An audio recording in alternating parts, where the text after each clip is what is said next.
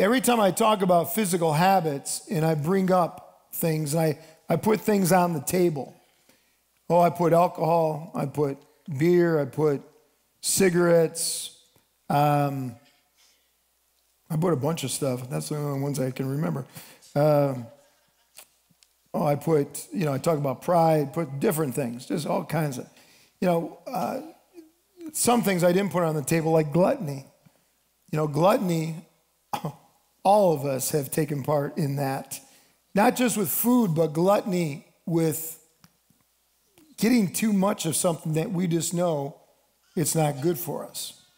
And gluttony is a terrible thing. Laziness, God talks about slothfulness. Laziness is a terrible thing. And if anything, we're living in a nation that has become lazy and become very, very like gluttons. And these are physical habits that are terrible. And there's some people that get really ticked off. And, in the past, there's been a lot of people that won't come to this church because I talk about alcohol. I want you to know a drunk driver, when Tammy was 15 years old and she was driving with somebody else, a drunk driver hit that car and killed that driver, the car that she was in, threw her in the back seat.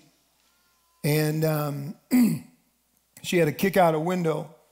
And back in the day, when there was no cell phone, she ran from house to house to house. A drunk driver almost took out my wife. And drinking, there's nothing good that comes out of drinking, as far as I'm concerned. And it's funny, if it ticks you off when I talk about drinking, that means you got a problem. That means you got a problem. And people that have left this church because of drinking, they don't want to come because I talk about drinking. Well, the Bible talks about drunkenness. And I'm not going to not talk about it if the Bible talks about it. It talks about drunkenness. Will a cup of wine take me to hell? A cup of wine for me? You might be picking me up off the floor. Let's say a little sip or that much of a cup of wine. No, it won't take me to hell. It won't do nothing to me. But if my children are watching, now I become a stumbling block. Do you realize again that when we become a stumbling block, the Bible says that is a worse sin than the act of drinking itself, or the act of gluttony, or the act of bitterness, or the act of adultery. To become a stumbling block is a terrible sin that God says he will hold us accountable. And that will take us to a place called hell. And this stuff is serious stuff with God. And we talked about these physical habits. There's tons of physical habits. But, and I put it all together in a sheet and threw it in the trash bin. And that's what God does in our lives. He cleans our slates. But habits form in our lives that we can't allow to form. We have to fight against these habits that want to overtake us. And then I want to talk about this, and I say this. Your mental state triggers emotional habits. God is all about our mental state. He's about renewing our minds. Our minds affect our emotions, and our emotions start affecting our habits. And this is something that we have to take and put in control of the Lord, especially after this last year. And so I've asked Elena, if you could come and join me. Give it up for Elena.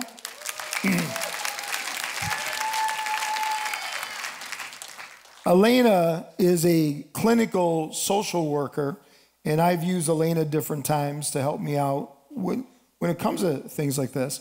And also Elena has been helping me out, counseling people here at the church, or even people on the outside. They come in and get counsel from Elena. She's awesome. She's excellent. what gives her the ability when she helps me counsel people here is she's able to use the Word of God and become like a Christian counselor here. She maybe not be able to, she's not able to do that at work. You work for McLaren Flint. Yeah, McLaren and Flint. And but she's been there for 30 years, and she's been helping us out at least over 15 years. One thing I learned a long time ago, I'm a shepherd, I'm not a counselor. In fact, if anything, I coach people, I mentor people. But I don't, when you learn, when you know what you need to be, and when you learn what you should be, that is so important in your life. And a lot of pastors try to do all the hats. No, I just want to shepherd you. I want to pastor you. That's why I've asked Lena years ago to help counsel. She's a professional in this area, not me. She does this day in, day out for hours.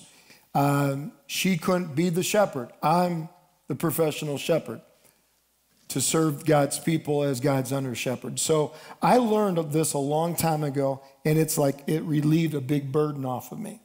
And so she does an incredible job. It's a very private thing. If anybody does want, or if you know of anyone, or marriages, or your skill level is like you deal a lot with young people. Is that? I know you deal with all ages. I specialize with adolescents, but I do all ages. Yeah, you do all ages. But I encourage you to call the office. Elena doesn't report back to me, nothing like that. It's very private. And so I just encourage you with that, because we're living in a day where we just need encouragement. We need to encourage each other. But Elena, have you had to deal with more than unusual cases during this pandemic? I was doing some research on that, and it's very interesting. From January 2020 to June 2020, there was a 93% increase in mental health diagnoses. 93. Those are astronomical numbers. I've seen them personally in the clinic where I work, but also just at the church. I have been very busy. I know. Your calendar's always full. Right. 93%. I bet we've never seen that. America's never seen that. You see a lot of that with adolescents too, because there's such an isolation piece with where they're at home. They can't get out. They can't be around friends. They can't be in their sports. There's so many restrictions with that, and you see a lot of that with adolescents. Do our habits affect our brain and in what we think and do? So Pastor was talking a little bit about habits, and we are really creatures of habit, and same thing in our brains. So we create these neural pathways in our brains, and we go that same path each time when we respond. So if you are a person who tends to talk maybe negatively about yourself, and you make a mistake, oh, I'm so stupid, I can't believe I just did that. You tend to be somebody we never do that. Don't do it, but I'm just saying, sometimes we do. We do. And so you create those, and you go to those. Those are your go-to things. And you can create new pathways. It's been proven in studies that you can create new ones, and you can change habits. We've all maybe changed habits before, but it's interesting, they can actually prove that in your brain, and it'll actually, the neurotransmitters will start to use synapses and start going in different directions and start moving. It's just very fascinating to me. And what happens is that some of the chemicals that fight depression and anxiety and mental health issues start to re-engage in a more faster capacity. They're more quick to respond to some of the things that you have going on versus maybe some of the things that were going on before. Does that make sense? Yeah, totally. During this pandemic, a lot of people are dealing with fear, anxiety, the fear of getting the virus, fear to be around people, fear to go to church. Can you share any exercises that can help us have good emotional habits to combat fear and anxiety and these things?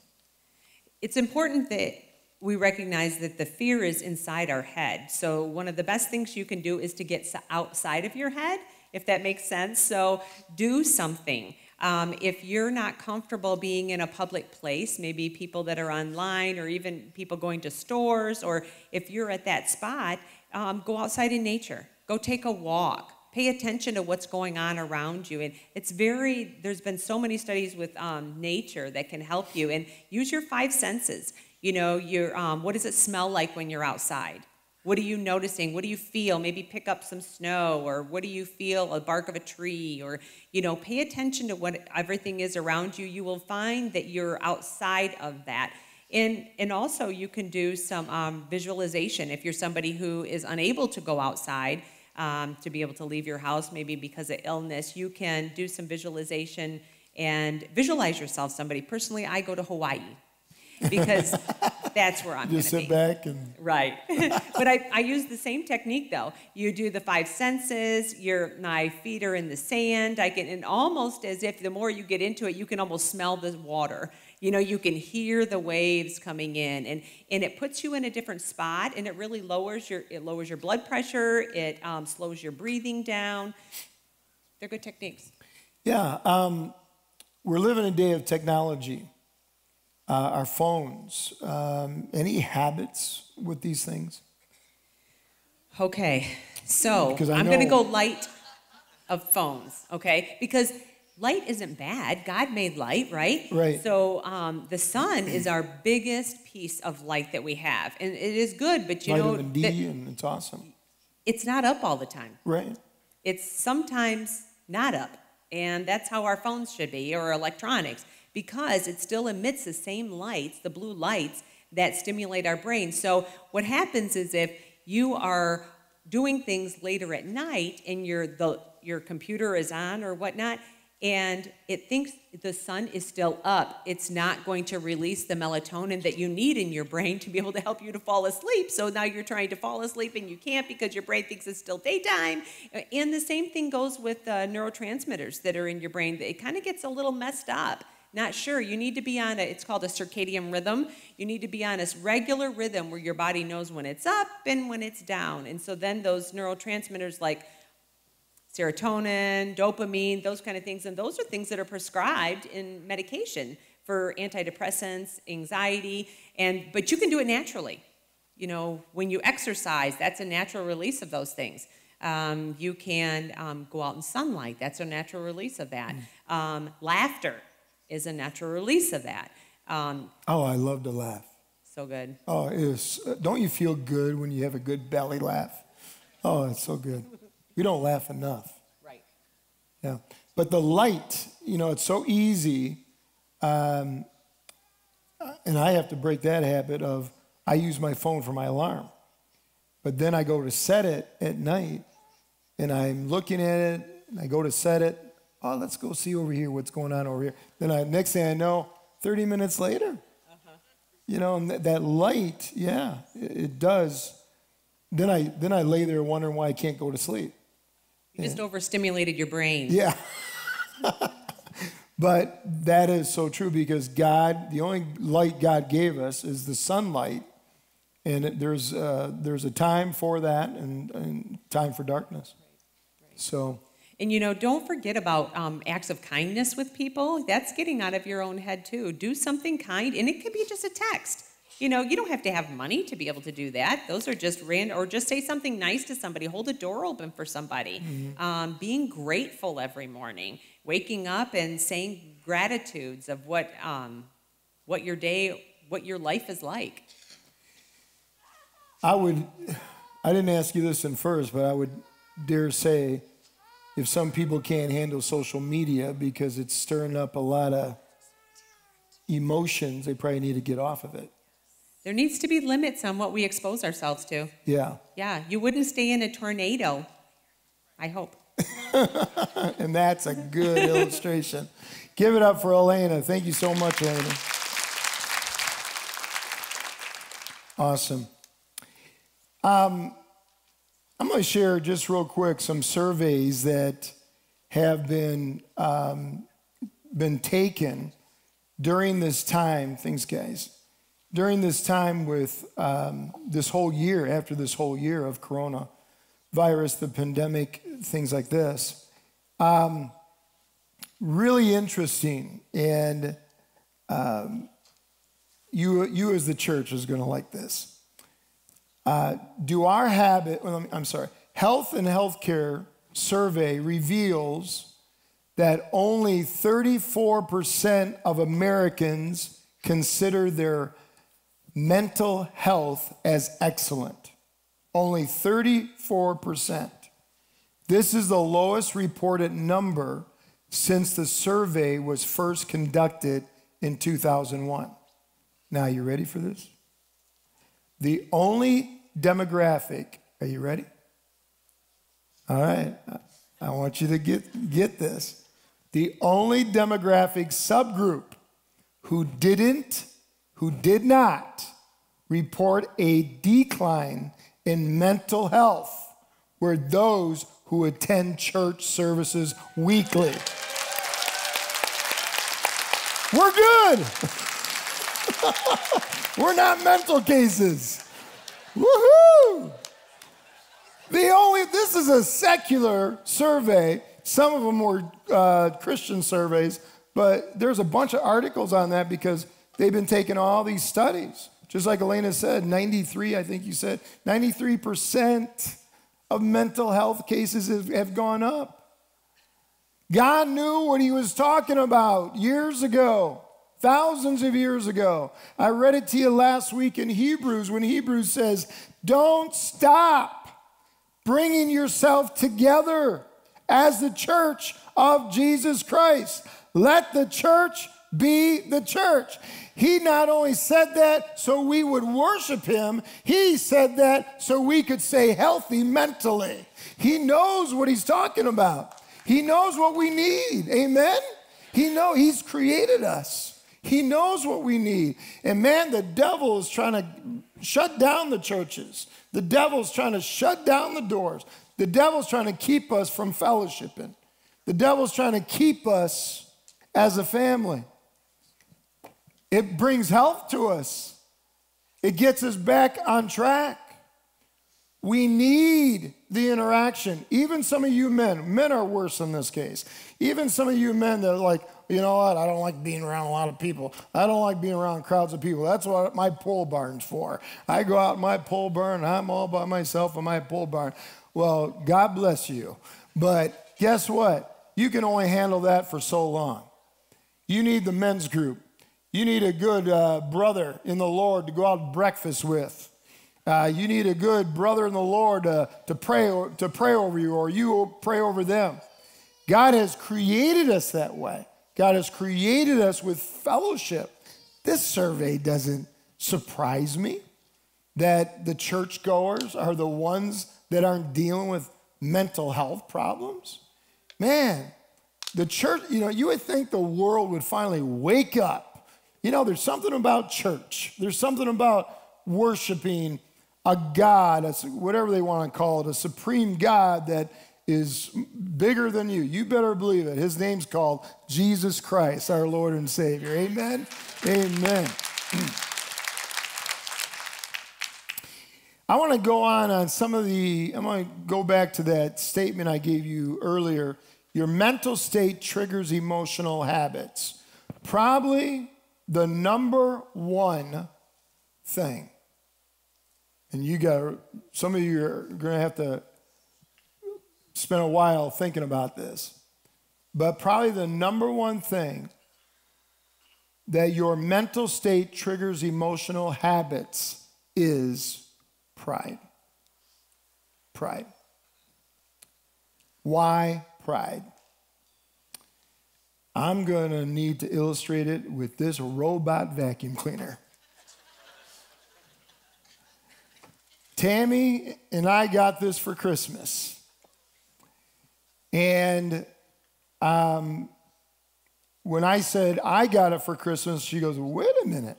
My name was on that tag. Your name wasn't on that tag. And the kids gave it to Tammy for Christmas. Well, she hates technology, so I set it up. And it's a Shark robot vacuum cleaner, man. It has the camera on top, And the big thing about these things is you just need to let it go. Oh, it takes off and boom, boom, boom, boom. I mean, it's hitting chairs, it's hitting walls, it's going all over the place.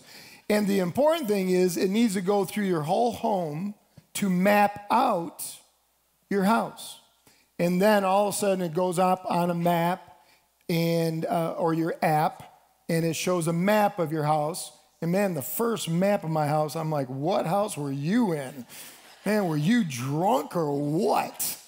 And then it says thumbs up or thumbs down if that's your, I'm like, no way. I mean, this goes on 5 times, 10 times, 15 times.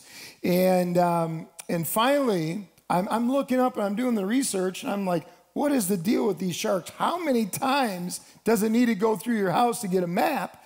And it says, oh, at least 10 times. I'm like, I'm on my 25th time letting this thing go around and try to get a map.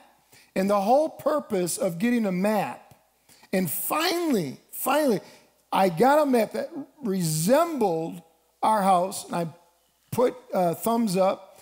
I got the map because the whole thing is now you start structuring the map according to your house. Okay, here's bedroom 1, here's bedroom 2, here's the kitchen, here's the lobby or the foyer, here's the living room, things like that. And you just start telling it where the rooms are. Because then the next time you push clean, it throws up all the rooms, so it gives you the opportunity to clean 1 room, 2 rooms. Say, I just want to clean the bedroom. Push the bedroom, push clean. Now you stand back and you watch, and you think, because the bedroom's over there, and you think it's going to go over there. But no, this stupid thing goes to the living room and cleans the living room. And it's going where it wants to go. And then I'm like, okay, maybe it just needs time to still learn the map. We're on our 26th time now.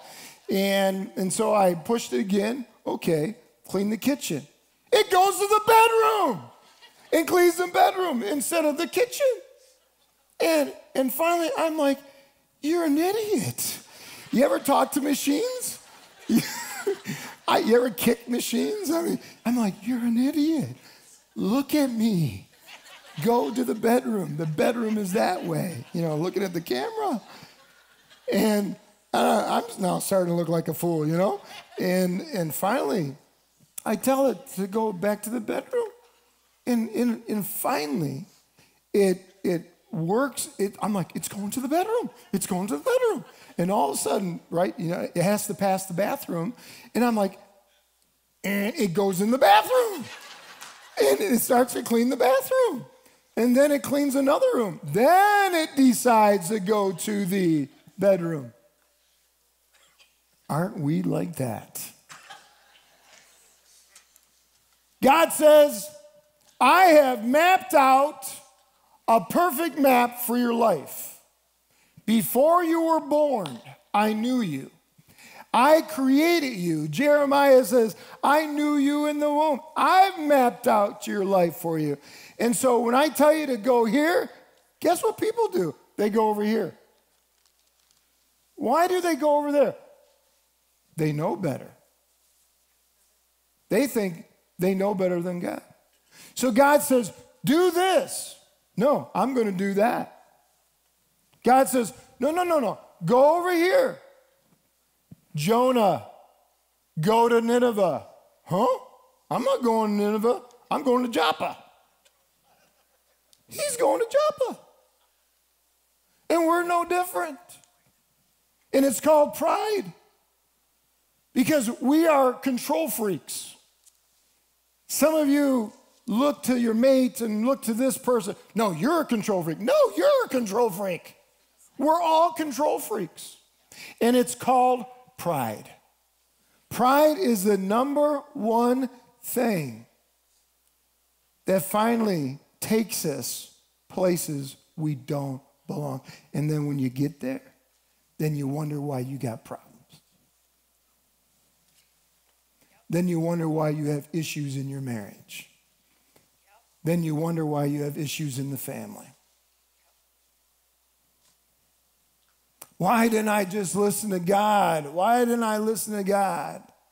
I want you to understand something.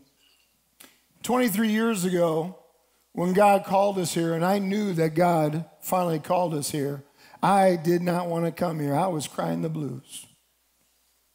Because I've had people come to me and say, Pastor, I've just got an awesome job that is going to be paying me triple than what I'm getting paid right now. I got an awesome, awesome opportunity. What should I do? Well, what do you feel God's telling you? I haven't asked him yet. Ask him!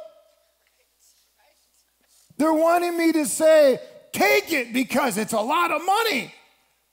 That's not why we go where God tells us to go, because of money.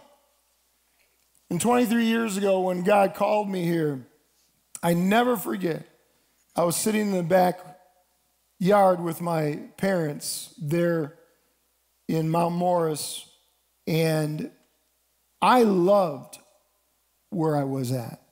Tammy and I loved where we were at. We loved the school system. We loved how our kids were involved in the school system. We loved the church. We loved everything about that area. And as I was sitting there with my parents and telling them, I believe, and I'm crying. And I'm saying, God's called me to Emily City, and I hate it. I don't want to go to Emily City. You know, there's nothing there. I don't want to go to Emily City. Our kids are in the school system. I mean, you know, there's so much in the school system that the principal called me up and said, hey, I know what your home stands for. I know the character of your heart. And so I want you to know your kid cussed in the recess time, and so I just want you to know it. That's a good principle. I want you to know it because I know that's not what you guys stand for. And I'm like, oh, and I won't tell you who that son is. He sat right there first service. I don't see him right now. David.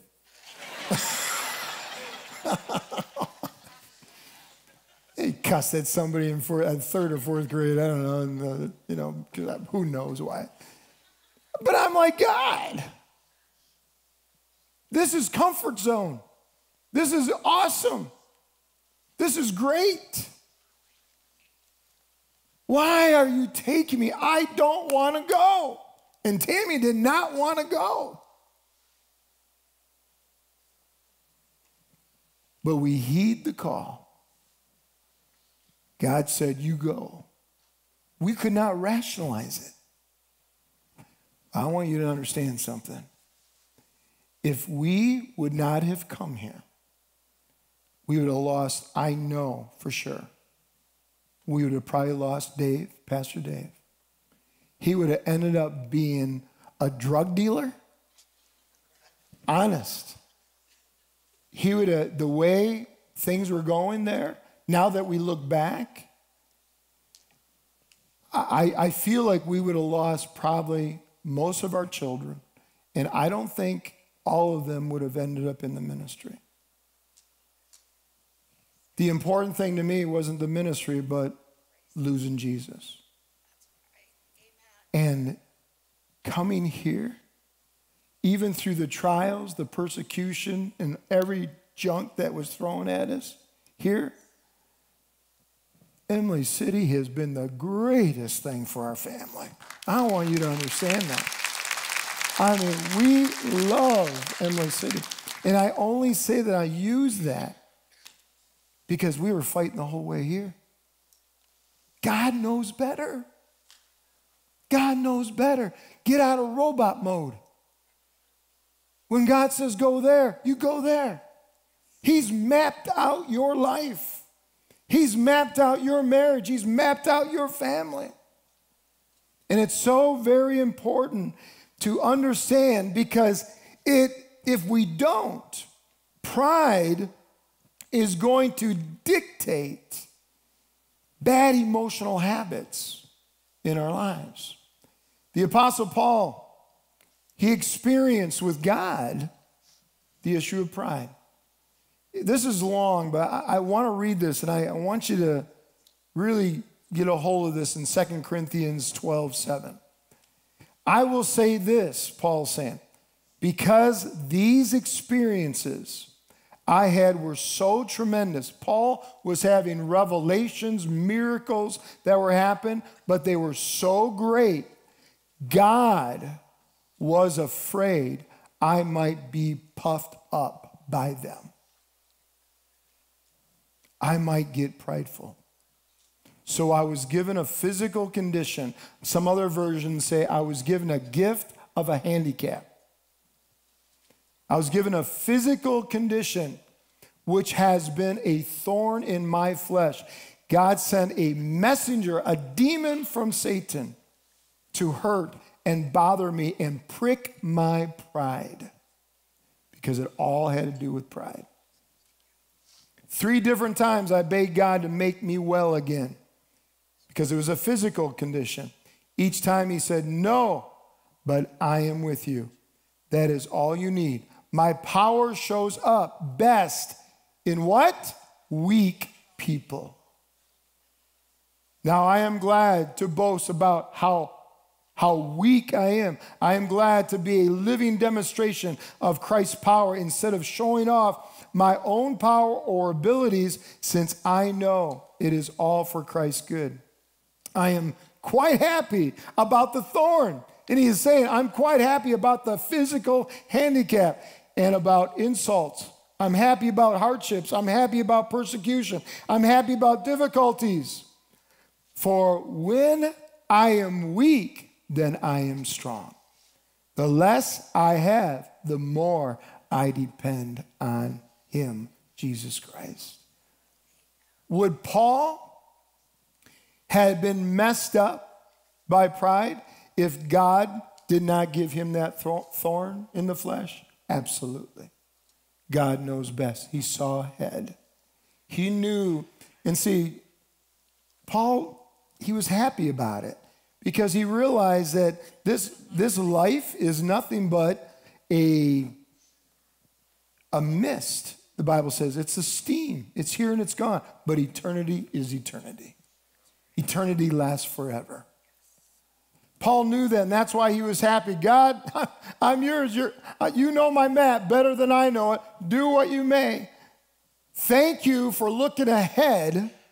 He accepted it. Thank you for looking ahead, because I didn't want to be puffed up. I don't want to be prideful. Because pride, God knows, can mess people up. Pride, like this robot, it gets off track when God says, you go there, and that robot goes here. Paul would have taken a different road. Just like Jonah. Jonah, when he went to another city instead of the city that God called him to, God said, you go to Nineveh. I know better than you, God. He went to Joppa. He gets on a boat, and finally the waves start crashing the boat. He goes to the captain and says, throw me overboard. Now, who says that? Throw me overboard. The plane's going down. Get me out of here. Unless you're messed up in the head. Unless you're depressed. Unless you're mentally messed up. Guess what? He was mentally messed up because he went the wrong way. He went his way. Pride. And finally, the captain threw him overboard. And God's grace showed up, a fish, swallowed him, spit him up on the seashore. And God said, I love you, Jonah. Just go where I tell you to go, or I'll have another fish swallow you again. Just go where I tell you to go. And when Jonah finally went where God told him, victory showed up. People got saved. God's kingdom flourished. That's what happens in our lives. But God, just like Paul, God wants us to remain weak. Isn't that funny? That's the opposite from what the world tells us. Don't be weak. Be confident in yourself. Be strong in yourself. Don't be strong in yourself. be weak. Let God be strong through you. Man, when God shows up in your life and you're obeying God's direction, woo, your conscience is clear. Paul said that. Paul says, my conscience is good. It's clear. Is your conscience clear? It's a good place to be when your conscience is clear. When your conscience is clear, you're doing that which pleases God. You know, I look back on this last week. It's miserable, the things that happened this last week. January 6th is going to stay on the calendar in our minds for a long, long time. It was ridiculous what happened this last week. I don't care if it was BLM. I don't care what group it was, if it was the Republican group, which I don't call them the Republican group. They're just a bunch of either desperate people that lost it, just lost it. You know, nobody should condone that. It was wrong, but it happened, and it scarred our nation. And it scarred the conservative movement. Now it looks like Joe Biden is getting in.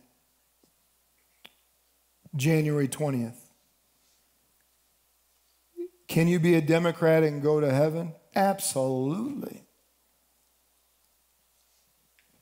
But they have a different agenda. I don't have to tell you. You get on Facebook, you get on social media, you hear it in the news. It's going to be a very different agenda. The Democratic Party now owns the Senate, the Congress. You know it all, I know it all. I've had people come to me and say, Pastor, I am so anxious. I'm so fearful. Senior pastors are texting me right and left saying, what is going to go on now for the church? Because you know the Democratic Party always has, always will. They're coming after the church. The things that how I preach, I would be considered a hater. And I would be thrown in prison for hate crimes. And that's what they're going to be doing. It looks very dark. I got on my face before God the next day and I said, Lord, you have forsaken us. I called God out. He's a big God. He can take it. And the whys are okay. And I said, God, why have you forsaken us? What's going on here? And I said that for a long, long time. And all of a sudden God said, did I not build Gateway during the worst economic time in history? Did I not build Gateway during a Democratic reign of an Obama administration? My church is alive and well and will do good in these years. And he told me, and I am like, you're right, God. And I got up and I just started praising. I just started, why am I saying why, God? It is your church. Jesus is alive. He is alive. And that means his church is alive. And that means his church maybe needs to start walking by faith and not by sight. His church needs to get on their knees more and start praying and praying and praying. Daddy, you need to start praying for your family that you have forsaken. Mama, you need to start praying for Daddy, your husband, that he will be the man of God that God has mapped out for him, that has called him to be. And guess what? Amen. And guess what? That might not be like you think, lady. That might not be like you want, lady. You let him be what God has called him to be. His personality is different than your personality. But then you let her be what she needs to be. You just pray for each other so your family remains righteous and holy before God. We need to pray. We need to pray. And don't put it past God that God is saying, no, I gave you 4 years of prosperity. Now it's time, church, to get on your knees. Because you have forsaken me. I haven't forsaken you. Jesus says, I won't forsake you. I'll be with you to the ends of the earth. Ends of the earth. But understand, we finally needed, tell the anxiety, tell the fear, get out of here. My mind, my eyes aren't on a man. It's not about Donald Trump. It's not about the conservative party. Jesus, it's about you. What you need to do for America. You map it out. You know what you need to do. I said yesterday in closing of our prayer time, I used Aaron McIntosh as an example because he just got married. And I said, and that was a crazy, not the wedding, but right before the wedding. So many people thought they had the virus and they were getting tested in their wedding clothes. And I mean, it was just crazy. It was just a crazy day. And I told Aaron, him and Grace were there. Are they here right now? Oh, right over there. I told Aaron, I said, Aaron, man, there was nothing that was going to hold you back from getting your bride that day, right? That's right. Because he was going to Cancun. He was leaving. That's all that was on his mind was, man, my honeymoon. You know, you remember that, men, don't you? That was just on his mind. Nothing, no coronavirus or anything. I don't care if she's a test positive or what. We're going to be sick together because you were going for it, right? Great, you had grace on your mind. Jesus has his church on his mind.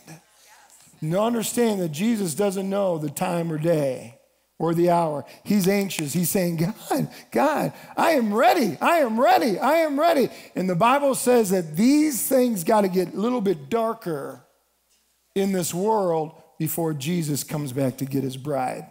And Jesus is anxious. And don't put it past God that finally prosperity days are over and some of you are like, oh, that's just too bad. No. Get your eyes on God. You don't live for this life. You live for God. You live for God. And man, and Jesus is anxious for his bride. We're his bride. Christ's followers are his bride. And the Bible says in the last days that he's going to weed out his church. Do you realize that the new stats that they're telling the churches that 20% aren't going to come back after this pandemic is over? 20% of the church is not going to come back. Why? He's weeding out his church. He's saying, who is for me and who's against me? Moses said it to the children of Israel. Who's for me and who's against me? Jesus is going to say it. He goes, you know what? You're not for me? Then get on the left side where the goats are. I want the ones on the right, the sheep. I want the ones that are following me, that are eager for me, that loves me. I'm for them. And he's coming back for that bride. And the Bible says he's going to weed it out in the last days. So understand, keep your eyes on Jesus Christ. Don't let your pride get ahead of you. Real quick, the mental state triggers emotional habits through guilt. People go through all kinds of guilt. Judas went through a guilt like no other when he realized what he did. He realized that he gave up Jesus Christ for just a few pieces of silver. And as he gave up, guilt literally controlled his life. And what did he do with that guilt? That emotional habit of guilt, it killed him. He committed suicide. We have the Apostle Peter. Peter denied Jesus 3 times. Curse Jesus' name, curse Jesus' name, curse Jesus' name. The cock crowed. All of a sudden, he realized what he did. Guilt flooded his mind. He didn't go run into the cross, which he should have. When Jesus was crucified, he should have gone run into the cross. He didn't go run into the cross. He went back to his old ways. He went back to that which God called him out of. God says, you're not going to be a fisherman, but you're going to be a fisher of men. I have called you to be an evangelist. I've called you to be a pastor. I've called you to be a missionary. I haven't called you to be a fisherman. He went back to being a fisherman because of his guilt. I can only imagine Peter was saying, God, I just cursed, betrayed, denied the Son of God. God's never going to use me again. God probably doesn't even love me anymore. Guilt has a way of driving us to a point where we're like, God, you can't forgive me. You can't forgive me. And all of a sudden, he's out there fishing. And Jesus shows up on the shoreline. And Peter says, that's Jesus. Somebody yelled out, Jesus. He jumps in, clothes and everything, jumps in, swims to the shoreline. Jesus was already cooking some fish for lunch. This was after the resurrection. And he looked at Peter and said, Peter, do you love me? And he says, you know I love you. And Jesus said, then feed my sheep. Peter, do you love me? You know I love you. Then feed my lambs. Peter, do you love me? You know I love you, Christ. Then feed my sheep. He did it 3 times to reinstate, to let Peter repent. 3 times. He's looking for our repentance. He's looking for our repentance. Guilt drives us places we don't belong. God says, go to the cross, robot.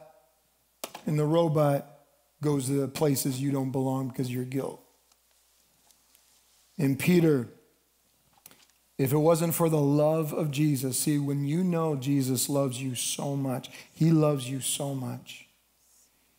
I'm telling you, if you looked at some pornography and you're addicted to pornography and that's all you do every day, you say, oh, God, help me. Next day, you're just addicted to these chat rooms, addicted to, prostitutes. I've heard it all. You're just addicted. God loves you. He loves you. But see, your guilt will tell you different. He loves you. He loves you so much. Realize who's ever addicted to those things? Do you realize that he's right there while you're doing it? He loves you so much. His right hand, Psalms 139 says, will never leave you. It will lay on your shoulder. You can try to find the farthest way away from me, and he says, I'm always right there because I love you. But your guilt tells you different. But when you repent, and Peter had to repent 3 times because he denied Jesus 3 times. And all of a sudden, the 3rd time, he's like, oh, I love you so much, God. And his guilt was gone. I have this for you. Don't let your guilt dictate who you are, but let his love show you who he wants you to be. When he loves you, when you know he loves you so much, just say, God, I'm sorry. It's gone. It's gone. See, Satan wants to keep you in that prison of guilt. But don't stay there.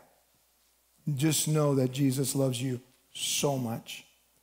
Your mental state triggers emotional habits through regret. Philippians 3:13 says, brothers, sisters, I do not consider myself yet to have taken hold of it, but one thing I do, forgetting what is behind, straining towards what is ahead. I press on towards the goal to win the prize for which God has called me heavenward in Christ Jesus. You see how it says, I'm straining because Paul said, I am the chief of sinners. I am the biggest sinner that has ever been alive on planet Earth. That's what Paul said. Paul realized he could live with regrets, but he is saying, I have given my heart to Jesus Christ. It's behind me. My sins are behind me. They're not going to torment me anymore. They're behind me. My guilt's behind me. My regret's behind me. It's done. And I'm going to strain. And it is a strain because, see, that regret wants to haunt you at times. And you keep straining and straining. He goes, I focus on the prize. The prize is what we're focusing on. It's not the prize of gold of men.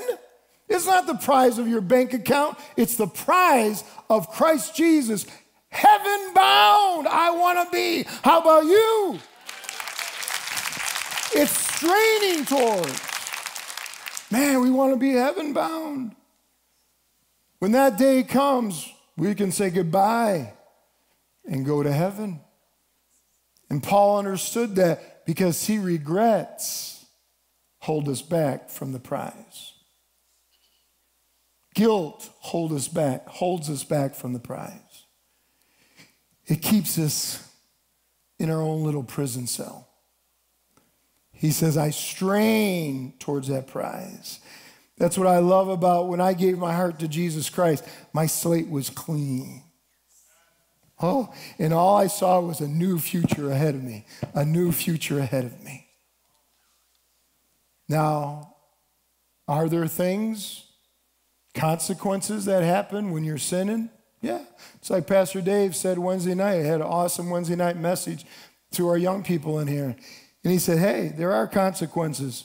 Men, if you get men before marriage, if you get a lady, young, or your girlfriend pregnant, hey, deal with it. There's consequences because of our sin. But don't live in that regret.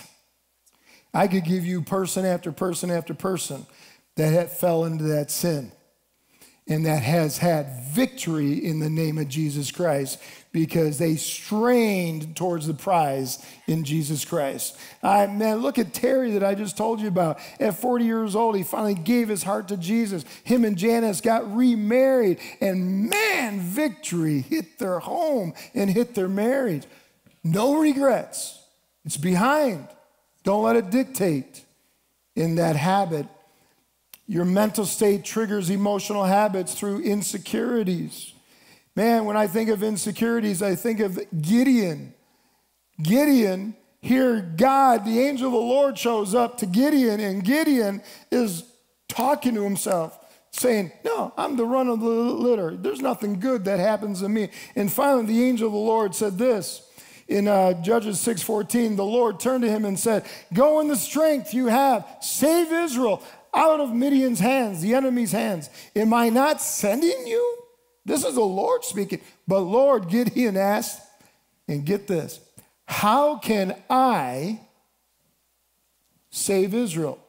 My clan is the weakest in Manasseh, and I am the least in my family. He was just focused on himself. And God was saying, you can't save Israel, but I can through you. Get weak. Become weak so he can become strong in your life. And here, Gideon, finally when he realized, and he took himself out of the equation, and he finally realized, it's not about me, but I'm going to step out in faith, and I'm going to get a hold of God. I'm going to get a hold of my Lord, because it's through him that things are going to happen. All of a sudden, he took 32,000 men of Israel that went down to, I think, 11,000. And then 11,000 went down to 300 men. And Gideon is still full of faith. Gideon is still strong in faith. He goes, we're going to do this. You know that 135,000 enemy men? I don't know how we're going to do it, but we're going to do it through God. And those 300 men had victory, and they killed every one of the enemy, 135,000. Insecurities hold us back. But God says, just become weak so I can make you strong. And then the last, your mental state triggers emotional habits through depression.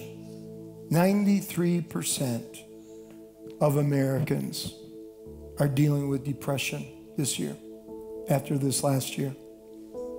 Everyone, somehow, some way, has been touched by depression. And if you haven't, believe me, you will. Pastor, you shouldn't talk that way. No, it's reality. It's reality. It's a fact. Because you're flesh and blood, I'm flesh and blood. We let our emotions get out of control that develop into habits, and one habit is depression. They say that depression is a disease that don't feel bad about it because it's just a disease. That's what the world says even about alcohol. Don't feel bad. It's a disease. It starts somewhere. You know how you become an alcoholic? It starts with the first sip. Starts somewhere. You know how depression comes your way? Through God saying, you go clean that room, and it goes that way. Pride. Depression always starts. Why? How can you say that, Jeff? You know, Pastor Jeff, you're not a psychologist. No, I've just lived life. I've fallen in depression before. And it's been because God has told me to go this way, and I went this way. And I messed it up. There's that tug of war that the Bible says it's constantly in us. It's called Satan and your soul. Satan fighting for your soul. He wants your soul so bad. There's a tug of war, tug of war, tug of war. And this pride that finally sets in and develops the habit of depression. There's Elijah that did an awesome thing. He did an awesome thing on a hill called Mount Carmel. And he won a battle like no other. God showed up like no other. I mean, over 450 Baal worshipers. I mean, they saw God show up. And man, even after that, he was so high on victory, the Holy Spirit came all over him that he became the bionic man. He ran faster to the next city than any chariots. He just passed chariots right and left. The power of God came all over him.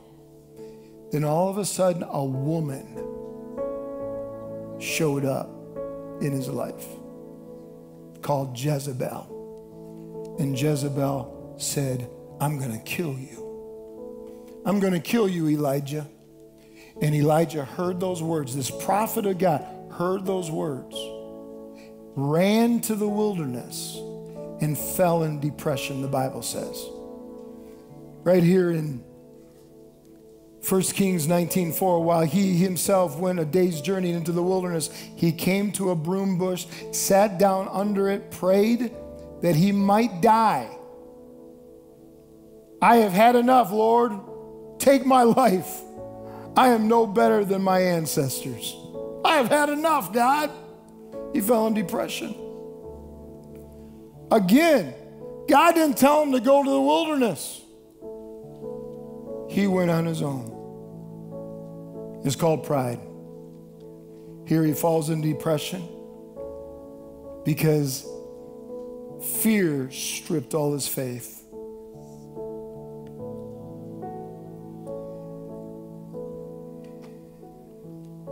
Bottom line, where are you going to go when God tells you?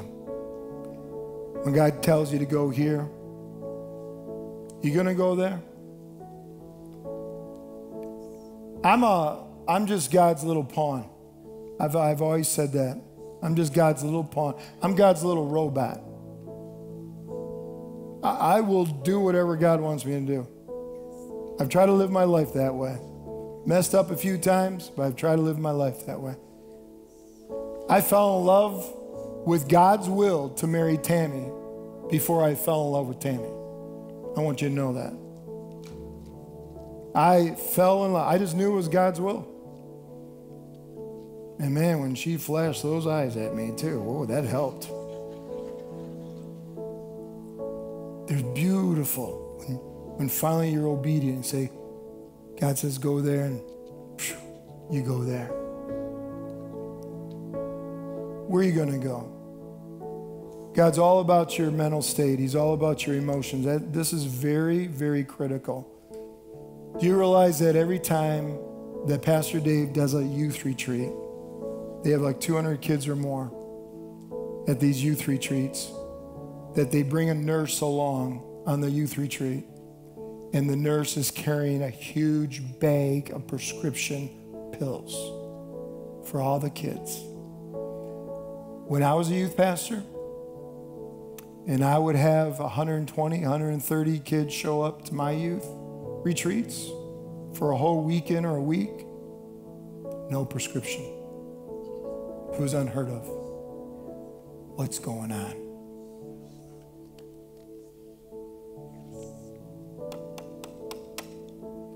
What direction are you going to go? I just want to walk you through a prayer. It's a prayer of faith.